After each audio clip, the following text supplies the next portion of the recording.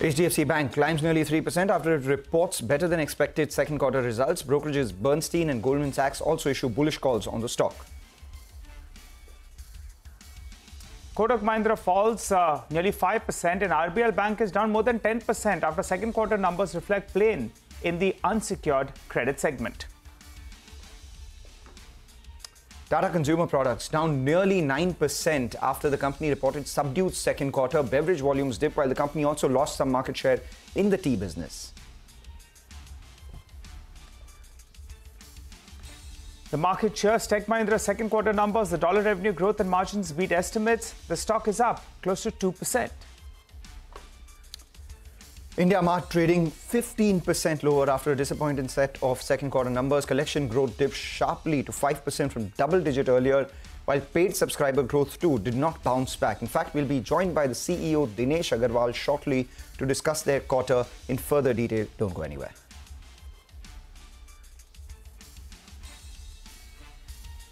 Hello and welcome to Chartbusters. I'm Nigel. With me is Mangalam. We're back together, united for Chartbusters. The markets, well, we saw an intraday dip, but that dip got bought into. And the stock of the last 30 minutes is Bajaj Auto. It was down close to around 1.5%. Now it's up close to 3%. Mr. Bajaj coming in there and talking up the market, saying that he's extremely confident with regard to the plans going ahead. He also said that he believes the stock is attractively priced post that fall that we have seen. And he's looking at ways to buy some shares as well from the open market. It's spiked up, and from the top, I think it's come off a little bit as well. So that's the stock of the last half hour, Mangalam. It's definitely the stock of the last half hour. The other thing that we'll be watching out for is what happens to Tata Chem as well. You know, it's been extremely volatile over the last couple of weeks or so. Currently sitting with a gain of almost 10%. There is a fair amount of uncertainty over what happens to the future of the Tata Sons IPO. Obviously, you know, there would be some clarity on that shortly. What we'll do is, Nigel, you know, you said that both of us have come together on Chartbusters after a very long time. I have to tell you that, you know, where I was over the last 48 hours, it was at the distillery of Johnny Walker, something that you would thoroughly have enjoyed. But don't worry, there may be a bit of a present for you. Lovely. Up top I'll later be marching there, you know? So, yes, keep marching, keep walking. In fact, what we'll do is take a short break. On the other side, the CEO, Dinesh Agarwal, shortly joins in to discuss the quarter of India Mart in further detail.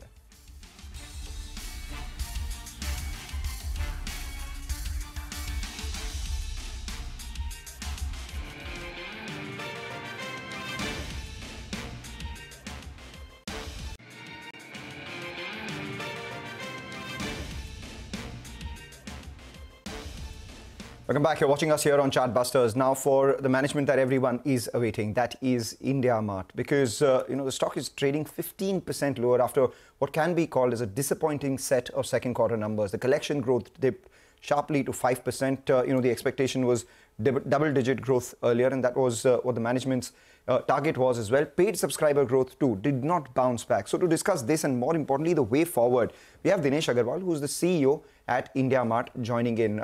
Thanks a lot, Mr. Agarwal, for joining in. Always a pleasure speaking with you. We talk about quarterly numbers after every quarter. This time around, the street is disappointed because basis what you said the last time to what has been delivered this time around, there has been a bit of a gap. You know, paid subscriber growth, that's taking time to come back. And when do you get back to this net subscriber additions of 5,000 to 8,000 per quarter? The street really wants to know that. Yeah, I wish I could have a very good answer to that. We are trying to control the churn in the early silver customer base. As we said, while there is the top 50% customers account for about 75% of the revenue, and that piece continues to grow well. We are having continuous challenges on the new set of customers who are coming in the silver monthly and silver annual. And that is what we are trying to fix. It is taking much longer than what we anticipated. All right. So for the first half of the year, Dinesh ji, you have done close to around 4,000 in terms of an addition. For the second half of the year, what could that number approximately be? Can you do close to 8,000 to 10,000 for the second half of the year? I won't be able to commit any number as of now. But it will be better than the first half at least. Should be, because the fourth quarter is generally better, yeah. All right. So give us a broad range though. Can you do, I mean, as things stand as of now, could it be in that vicinity of around 6,000 to around 8,000? Visibility as of now, maybe 8,000 to 10,000 is a stretch. But I 6 think to we will 8,000 talk is... about that maybe in the after the next quarter. If we get right. some grip, then we will be able to give you some numbers. Okay, all right. So let's keep that aside then in terms of subscription addition. But what about collections?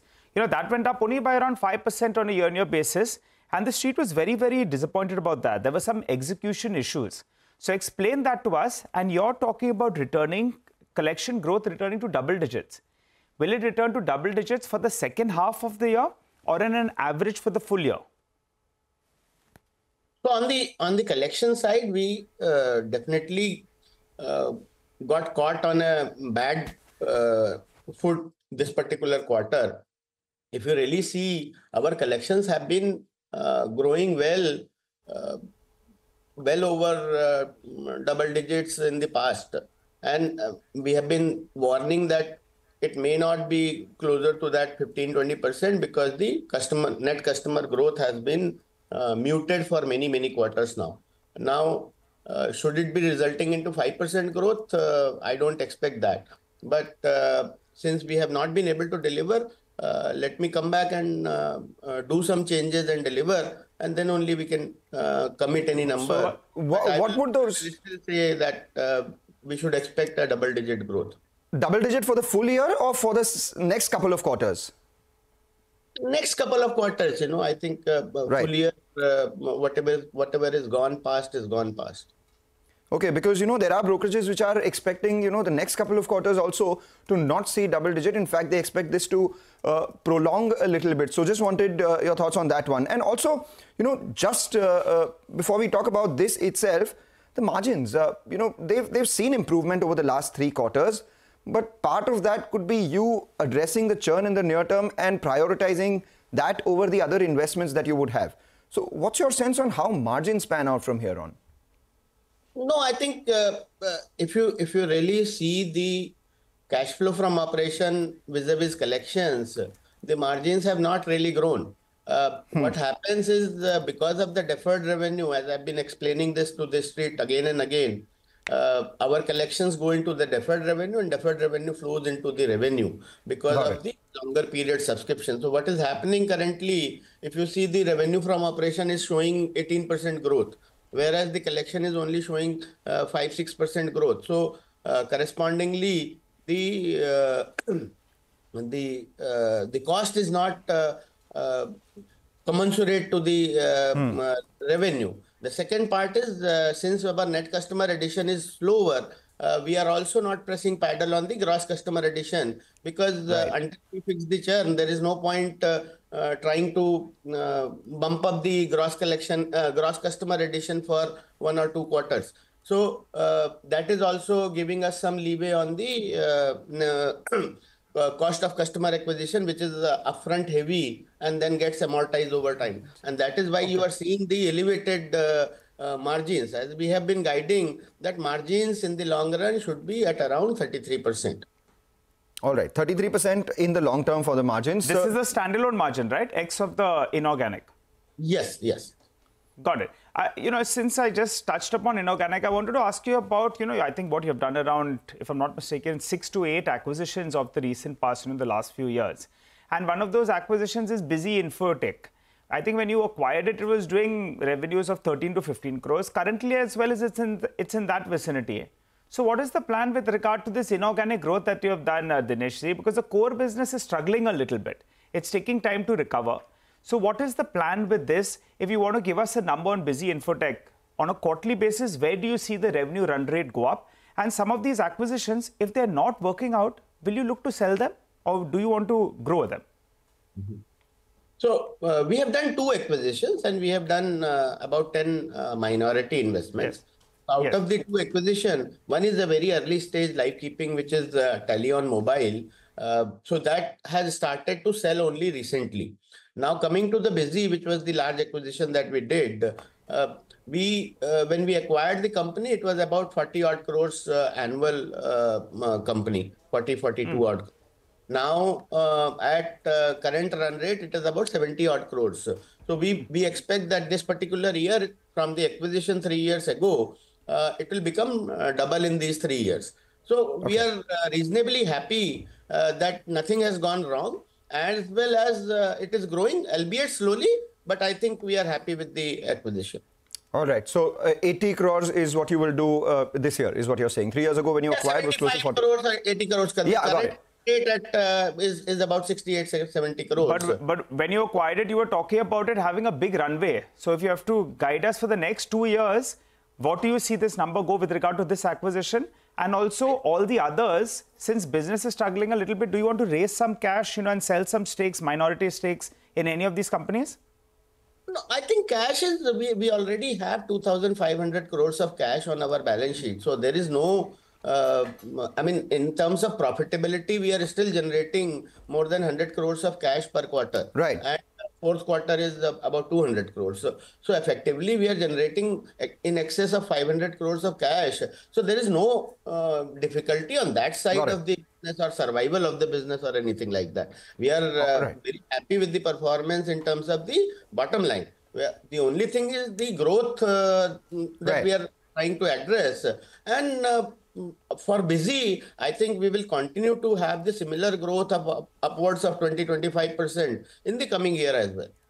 Just a quick answer before we let you go, sir. You have refrained from giving us any specific numbers, but could you give us a sense of by when do you expect this churn to settle? You have started this process of reducing that. By when do you expect? Could you give us a timeline in the next 1 quarter, 2 quarter, 3 quarters? I mean, I've been deferring it with 1 or 2 quarter every time. So I have no face to say that I will be able to fix it in 1 or 2 quarters. But let me see. All right. All right. We wish you well, Dinesh ji. Sometimes businesses get a little bit tough. You have generated a lot of wealth for shareholders. But in today's trading session, the stock is down because the street is clearly disappointed with regard to these numbers. But we hope for a recovery. And when that happens, we re-invite you here on CNBC-TV18. Thanks a lot for joining us. Just one thing that while business is tough, what you have to give is to his honesty. He said that he has been guiding. He has been unable to go ahead and achieve that guidance. So at this point in time, he does not want to give any guidance. He has no face to show because of missing the earlier guidances. So that sort of honesty is something that will perhaps go along. And hopefully numbers follow post that. Well, for the time being, let's slip into a short break. On the other side, we have a very, very interesting conversation lined up with the management of Waaree Energies. Their IPO opens up. Stay with us.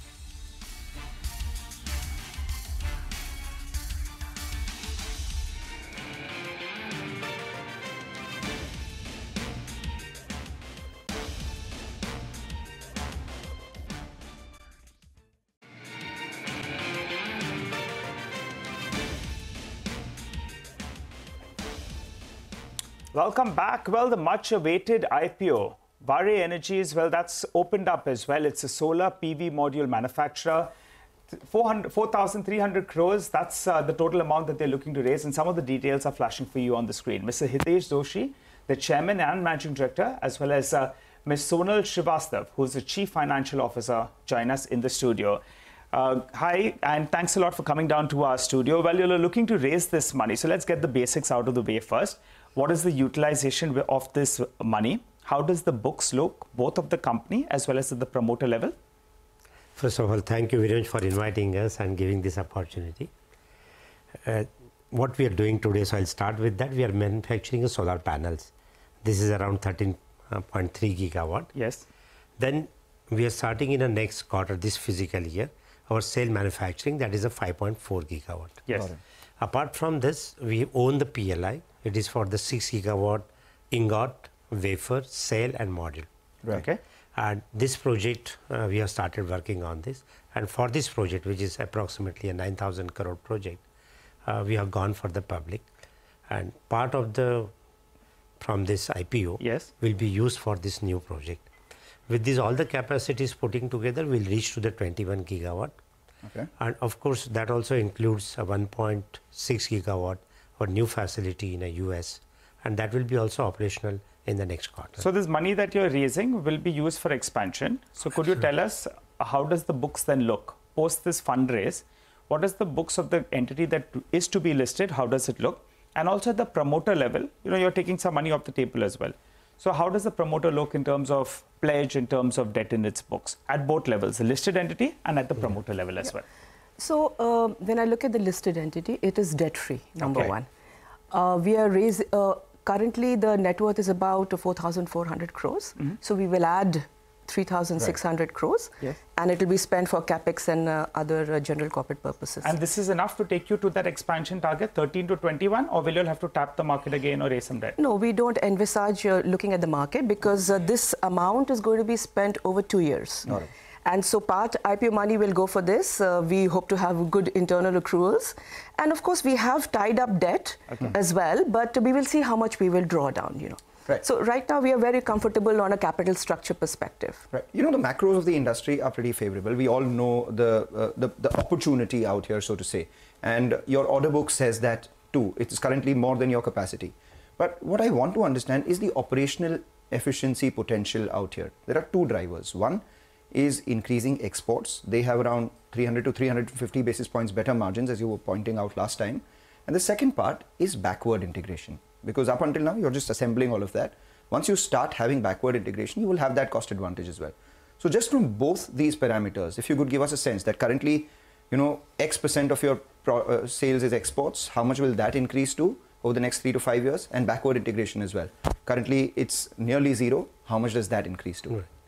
No, thank you. Thanks for this question. I think, of course, the scale helps a lot.